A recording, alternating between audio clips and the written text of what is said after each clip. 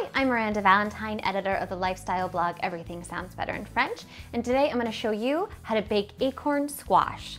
So to start, we have our ingredients laid out and the tools that you'll need. I have one acorn squash already cut in half and scooped out of all the little middle goodness, so it's ready to cook. I have 2 teaspoons of brown sugar. I have 1 tablespoon of butter. I have a sharp knife, which I'm going to need to score the inside of our acorn squash. And then I also have a foil covered baking sheet. You don't have to use foil, but I find it just makes for easier cleanup because you might have a little juiciness happening. So to start, we're going to take our cut, scooped out acorn squash, and just using half of a tablespoon of butter, we're just going to sort of like rub the insides and the tops. And then after you kind of like rub that in, you can just let the excess just kind of hang out in the middle. But you'll find, as long as you're using, butter that's like not too freezing cold, that it'll go pretty well. So just give a nice little layer, and then you can let the rest kind of hang out in the middle. And then do that with your next one. Now if this like totally grosses you out, you could use, like gloves, or you could even use like a paper towel to protect your hands, but I don't mind getting messy in the kitchen. Okay, so just and then I'm gonna leave the rest in there, and then wipe your hands. And if you're trying to kind of like work on your diet a little bit and really incorporate a lot of healthy fats, and you're trying to stay away from the not so great fats, you could certainly use olive oil instead of butter. Okay, and now I'm going to sprinkle some brown sugar, and this is definitely also optional. This is just sort of a classic, easy way for baking acorn squash, but if you're trying to cut out the sugar, you certainly don't need to include this. It just helps to bring out the flavor.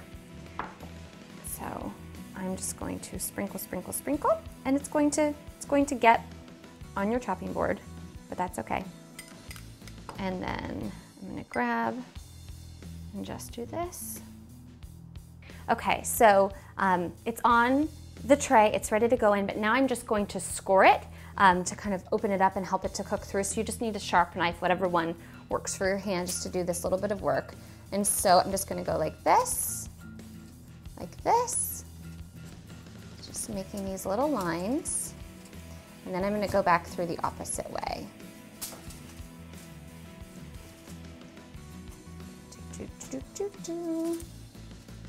And then just keep moving so that like you're not cutting towards your thumb, because there's a saying in the kitchen that your knife will always find your thumb or your finger.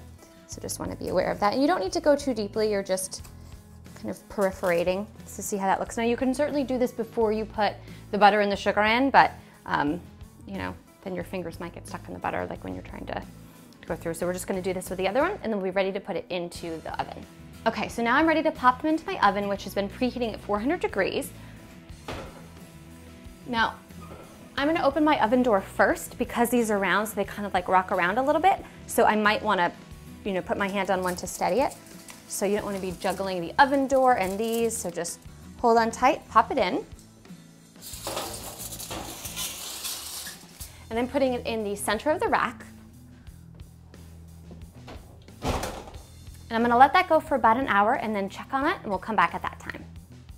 Okay, so it's been an hour and my acorn squash has been cooking at 400 degrees. So I'm just gonna check on it. I'm going to pierce it with a fork and see if it goes in easily and if the acorn squash is nice and cooked and ready to come out. So let's take a peek. Okay, it looks good. You see how the skin, you can see that the skin has been nice and browned. The fork goes in easily. Okay, it's ready to come out. So remembering that the pan is nice and hot, give yourself some sort of pot holder. It smells delicious and looks even prettier. Okay, so this is why it's suggested using aluminum foil. As you can see, some of like the yummy caramelized goodness has like spilled over to the side.